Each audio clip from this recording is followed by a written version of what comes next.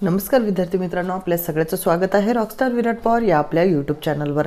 विद्यार्थी मित्रांनो, या यूट्यूब चॅनलवर आपण विविध स्पर्धा परीक्षेसंबंधी लेटेस्ट अपडेट्स घेतच असतो, त्याचबरोबर शिक्षक भरती संदर्भातील अत्यंत महत्त्वपूर्ण अपडेट सुद्धा घेत असतो।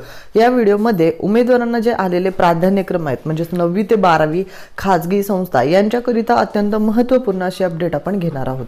पहा विद्यार्थी मित्रांनो, उमेदवारांकडून त्यांना आलेले प्राधान्यक्रम योग्य असल्याची खात्री करण्याबाबत NIC कडे विचारणा करण्यात येत आहे आणि याबाबत त्यांना सूचित करण्यात येत आहे की पवित्र portal PVT management vacant post अंतर्गत 9वी ते 12वी या गटातील 10 संस्थांच्या रिक्त असलेल्या पदाचा व बिंदू नामावलीचा तपशील दाखवण्यात आलेला आहे।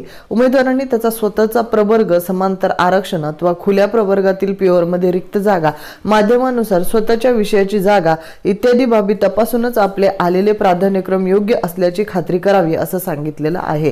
त्याचबरोबर उमेदवारास काही प्राधान्यक्रम आलेले नाहीत असे दिसून येत असेल तर त्यांनी आलेले प्राधान्यक्रम डिलीट करून पुन्हा जनरेट करून पुन्हा लॉक करावेत असं म्हटलंय। ठीक आहे, तर इथे तुम्हाला पाहायचंय, लॉक करण्याच्या अगोदर तुम्हाला पाहावं लागेल की आपल्या विषयाचे सर्व प्राधान्यक्रम तुम्हाला आलेत का आणि ते पाहणं तुम्हाला गरजेचं आहे। यामध्ये ज्या उमेदवारांनी 1 ते 8 ला अगोदरच जॉईनिंग घेतलेली आहे त्या उमेदवारांना परत प्रेफरन्स जनरेट होत नाही आहेत।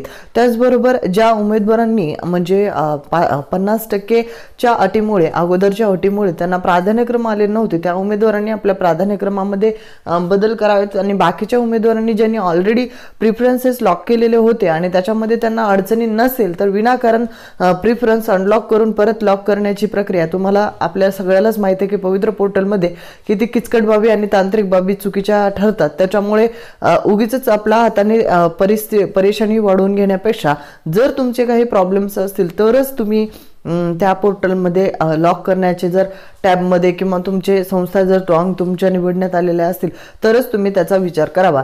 त्याचबरोबर विद्यार्थी मित्रांनो, महत्त्वाचं म्हणजे पवित्र पोर्टलद्वारे जे आता तुम्ही व्ह्यू लॉक्ड प्रेफरन्स ज्या उमेदवारांच्या अगोदरचेच लॉक्ड प्रेफरन्स आहेत त्यांनी पाहिले तर त्यामध्ये फक्त त्यांना 9वी ते 12वीचेच प्रेफरन्सेस हे दिसत आहेत जे त्यांनी दिलेले होते त्या अनुषंगाने, आणि त्यामधील जे प्रेफरन्स त्यांनी अगोदर दिले होते म्हणजे 1 ते 8 चे ते सध्या त्यांना त्या व्ह्यू लॉक्ड प्रेफरन्समध्ये दिसणार नाही आहेत।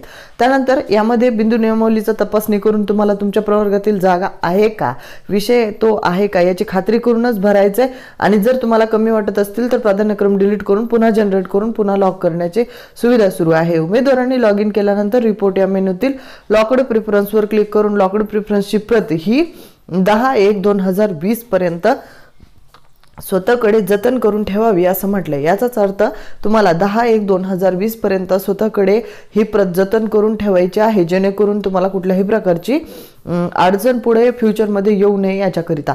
तर अशा प्रकारे ही अत्यंत महत्त्वपूर्ण अशी अपडेट होती 9वी ते 12वीच्या उमेदवारांकरिता आणि हे 10/1/20 पर्यंत साधारण प्रेफरन्स लॉक करण्याची सुविधा दिलेली आहे। त्यातून पुढे आपण साधारण 15 ते 20 दिवस धरू तर ह्या महिन्याच्या एंडिंग पर्यंत 9वी ते 12वीच्या उमेदवारांची सुद्धा नवीन यादी जी की सुधारित यादी लागण्याची शक्यता आहेच आणि त्यामधून मग पुढे डॉक्युमेंट व्हेरिफिकेशन वगैरे ह्या प्रक्रिया आपल्याला पुढच्या पुढे कळतीलच कशा स्वरूपामध्ये शासन अरेंज करणार आहे। म्हणजे जर एखाद्या उमेदवाराची अगोदरच्याच संस्थेमध्ये निवड झालेली असेल तर साधारणतः त्याला तरी म्हणजे डॉक्युमेंट व्हेरिफिकेशनची प्रक्रिया परत देणार नाहीत, परंतु तरी सुद्धा आपल्याला पुढे चालून येणाऱ्या पवित्र पोर्टलवर सूचना आणि हे जे प्रेफरन्स लॉकचा कालावधी आहे तो 10/1/20 पर्यंत असणं हे पाहणं गरजेचं आहे। तर पाहूया आता काय होतं ते, आणि तुमच्या काही अडचणी असतील तर त्या कमेंट बॉक्समध्ये नक्की नोंदवा आणि अधिकाधिक विद्यार्थी मित्रांना हा व्हिडिओ मात्र शेअर करा।